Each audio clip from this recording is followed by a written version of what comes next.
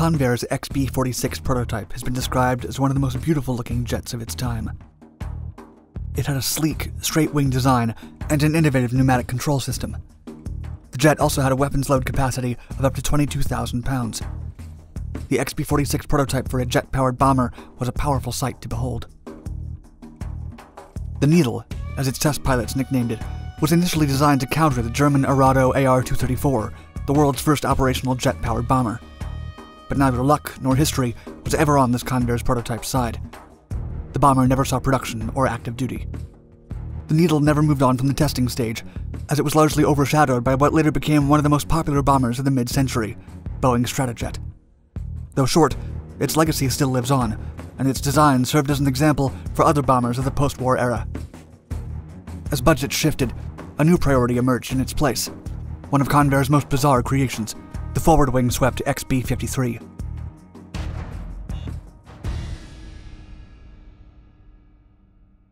The class of 45. As the German strength diminished in the later stages of World War II, innovation in combat aircraft was one of their final attempts at achieving air superiority. This led to the development of the Arado Ar 234 Blitz. It was the world's first operational jet-powered bomber and the last Luftwaffe aircraft to fly over England during the Second World War. First introduced in September of 1944, the Blitz was so fast it could outfly most ground-based defenses and airborne interceptors. It was nearly impossible to intercept and excelled in covert reconnaissance missions before being converted to a light bomber role. The US Department of War was aware of the damage this German technology could inflict on their bases. It was almost mythical when it first appeared. Few in Europe had heard or seen turbojet engines. Allied group intelligence documents warned of their existence, but Allied sightings were few and far between, even though over 200 of the Blitzes had been built. It's no wonder. The AR-234 was one of the fastest planes of the war, reaching 540 miles per hour. The Americans were thus determined to make their own American version of a jet-powered bomber to compete. It would pack a far bigger punch than its German counterpart, which could carry only 3,300 pounds of bombs on external racks. That same year the AR-234 was introduced, the War Department issued a new request for a medium bomber design. Boeing, Convair, Martin, and North American Aviation were the most notable responses to the initiative from the U.S. Army Air Forces for a high-flying jet-powered bomber capable of a 1,000-mile range and having a large payload. This competing group of designs came to be known as the Class of 45. Other designs from this competition included the North American XB-45, the Martin XB-48, and what eventually became the American strategic bomber of choice, the Boeing B-47 Stratojet. With World War II still wreaking havoc all over Europe and the Pacific, a mock-up of the Convair proposal, the XB-46, was approved at the beginning of 1945. A contract for 3 other prototypes was granted in the following months. The XB-46 was a simple but elegant design. Even in the years after its eventual cancellation, it's considered one of the most beautiful jets of its era. It was a straight-wing configuration, equipped with Fowler flaps that extended over 90% of the span in 4 different sections. Each wing had 5 spoilers made of magnesium. The fuselage had a sleek and aerodynamic design, which helped improve the speed of the jet. The bomber carried a crew of 3. The pilot and co-pilot were seated together under a canopy, with great vision out of the cockpit. The nose section held the bombardier behind a plexiglass nose cone. The XB-46 had the first ever all-pneumatic aircraft. The new system would operate the bomb bay doors, the brakes, and the landing gear. The jet was praised for this system, which saved considerable weight and allowed a faster activation than more common hydraulic or electrical control systems. The J-35 engines installed in the prototype would later be exchanged for the improved General Electric J-47 engines. In battle, the aircraft would be able to carry a warload of up to 22,000 pounds. There were also plans to introduce a twin gun at the tail with 50 caliber heavy machine guns. Unfortunately, for numerous reasons, the XB-46 never moved past the prototype stage. By the time it entered the testing stage, World War II was over. The race for air superiority against the Germans was no longer a priority for the US Army Air Force. This resulted in the cancellation of several projects due to budget cuts. This shift in budgeting priorities severely affected Convair. At the beginning of 1945, the United States Army Air Force was interested in 2 of their proposals, the XB-46 bomber jet and the XA-44 CO attack jet. But there was an insufficient budget to fund both of the projects, and company officials had to decide which one was more important. Some argued that the XA-44 CO's unusual forward wing design was too risky. There was already a lot of competition for the jet-powered bomber project in which the Needle was competing. In June 1946, the USAAF agreed to fund the XB-46. The prototype made its maiden flight on April 2, 1947, at the hands of pilots Sam Shannon and Bill Martin. It was quickly nicknamed the Needle. The initial test results were mostly positive. Convair and Army Air Force pilots praised the bomber for its handling qualities.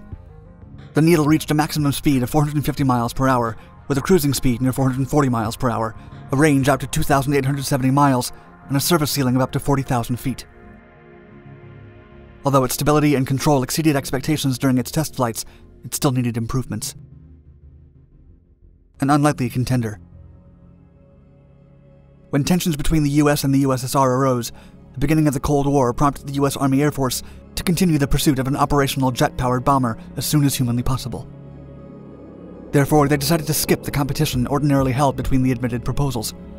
An examination was made of the designs already available to find out which one could be built faster. The only ones near completion were Convair's XB-46 and the North American Aviation B-45 Tornado. The US Army Air Force needed to pick one of them for immediate production soon. Other proposals, such as Boeing's XB-47 and Martin's XB-48, were still years behind in development. The Army Air Forces delayed their consideration for them until after they were flown. Still, there remained a slight possibility of production for these delayed prototypes. If one of these designs happened to be superior to the Convair or North American Aviation prototypes, they would re-enter consideration. Boeing would later pounce, but for a time, it was between Convair and North American. And according to the US Army Air Force's conclusions, the performance of Convair's Needle was inferior to North American's B-45 for several reasons. The Needle was larger, yet its small fuselage wouldn't be able to hold all the required radar equipment needed for a bomber. Its sleek, classy design was ultimately its demise. North American's B-45 Tornado's configuration was quite similar to other aircraft of the era, presenting fewer risks. And so, on August 2, 1946, the USAAF officially announced the production of the Tornado, and every chance the Needle had at being produced disappeared. Still, the Army Air Force didn't end up building very many B-45s at all. When the Boeing B-47 finally took its first flight on December 17, 1947, it proved to be the best of all proposals, and plans changed once again. Better known as the Stratojet, the Boeing B-47 eventually became one of the Air Force's signature jets for many years, with over 2,000 airframes being built. The Stratojet design was extremely adaptable. It was modified to perform numerous other roles and functions, aside from the bomber role. It flew photographic reconnaissance, electronic intelligence, and even weather forecasting missions. Although it was never actually used as a bomber in a mission, the Stratojet remained in service as a reconnaissance jet until 1969, becoming one of the Air Force's most legendary planes. Lost in time. The Convair XB-46 program was officially cancelled in August 1947. It had become outdated even before the testing was completed. Overall, the single XB-46 prototype made 64 flights and spent over 100 hours in the air. The rapid pace of aeronautical progress and the changing times quickly rendered it obsolete, as often happened in the post-war era. Even the USAAF rebranded itself in 1947, becoming what is now the United States Air Force. In July 1950, after sitting in a warehouse for a year, the Needle was flown one last time to Eglin Air Force Base. Its acclaimed pneumatic system was tested in the sizable climatic facility under the most extreme weather conditions. The XB-46's development helped improve the art of designing and flying large aircraft. Sadly, it's not possible to find it displayed in an aviation museum. The only Needle to ever exist did not survive as a whole. On January 13, 1951, the nose section alone was sent to the U.S. Air Force Museum at Wright-Patterson Air Force Base, Ohio. The rest of the Needle was scrapped in February 1952. Today, the Needle's legacy only lives through photographs, videos, and official Air Force records. Although the Needle was a decent design concept that flew relatively well and was loved by its test pilots, the XB-46 was eclipsed by a better, more adaptable airplane. The program that Convair would instead focus its efforts on, the XA-44, ultimately fared even worse.